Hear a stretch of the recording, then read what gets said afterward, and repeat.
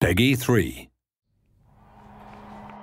Hello and welcome to the first of our FM Friday feature blogs about Football Manager 2014.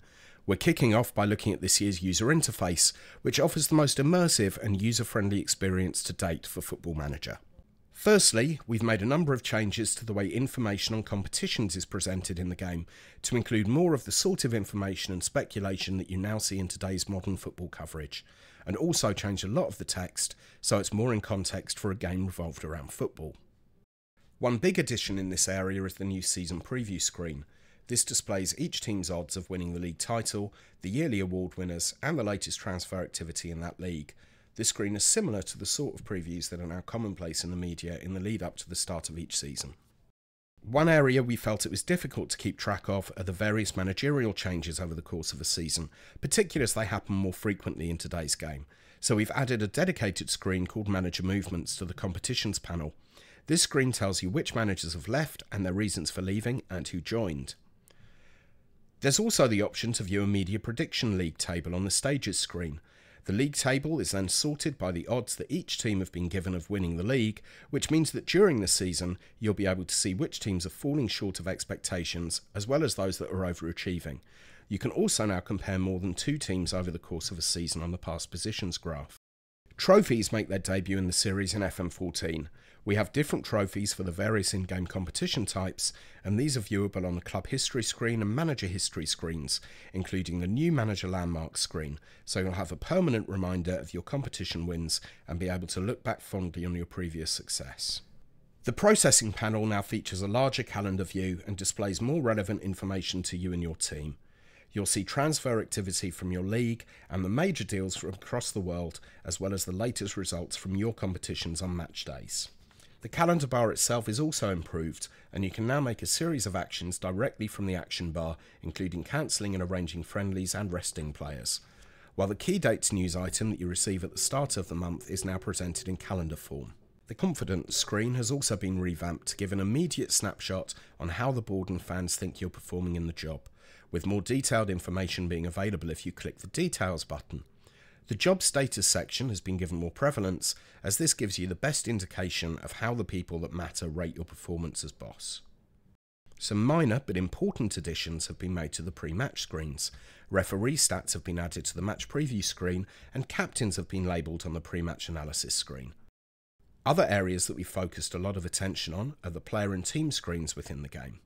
The player profile screen has seen a number of changes. There is now an individual development subsection on the player overview screen, so you don't have to leave the player profile screen to see how your player is progressing in training. The player condition bar on the physical subsection also changes colour to give a more visual representation of your player's condition. On the squad and team selection screens, it's now much easier to distinguish who's in the starting 11, which players are on the bench, and who's been left out of the matchday squad. This is due to colour-coded buttons that we've added for each of these areas. You can also get your assistant manager's opinion of the key attributes a player should have for each role on the pitch, as well as being able to set a player's squad status on this screen. On the squad screen, you'll notice that we've introduced stacked player status icons so that all the key information can be displayed at once rather than hidden behind a single status icon. Clicking on the top of the stack will then show all of the status icons associated with that player. In addition, we've added a new report tab which not only contains a player's coach reports, stats and form, but also their individual analysis reports from recent matches. This lets you gather all the detailed analysis you need on a specific player without having to leave their profile. We've also made subs appear as a different colour on the analysis screen, so you'll be able to distinguish them from those who started the match. In the scouting area, we've added a world map so you have an easy visual indicator of what areas of the world your scouts have a good level of knowledge about and which areas are lacking.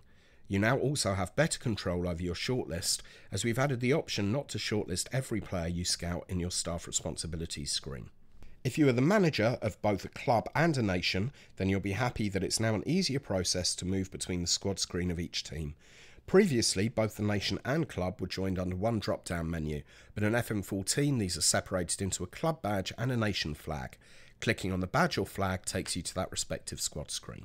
The user interface has also been improved when dealing with transfers and contracts. The transfer clause screen has seen some important additions, with both sell-on fee percentage and sell-on fee profit percentage clauses being added to that screen. You can also make a transfer offer for a player directly from this screen if you have the option to buy back. If you receive a loan offer for a player, you'll now be able to see his transfer status as well as a loan status. As well as this, if you quick flick to a player who's out on loan, you'll now get to see a scout report to see if he's improving during his loan spell. On transfer deadline day, the news bar is now animated with news fading in and out every few seconds. And we've also added new shortcuts for checkboxes and added the undo button to more screens to make FM14 quicker to navigate around. And we've improved the use of graphs in the game too. On the player history screen, we have now added a graph to show appearances and goals over previous seasons, so you'll be able to see how a player's performance has changed over time, and you can now view more than one piece of information at any time in the finance graphs.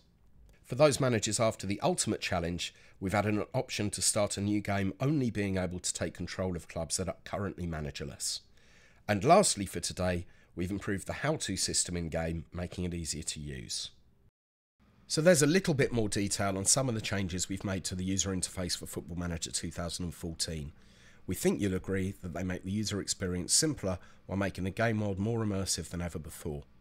Be sure to check out the upcoming tech blog for some more information on changes that will have a big impact on the game's user interface. You can also find a roundup of all the other features we've announced this week on www.sigames.com, and we'll be continuing to tease features each weekday via both my Twitter account @MilesSI and the @FootballManager Twitter account.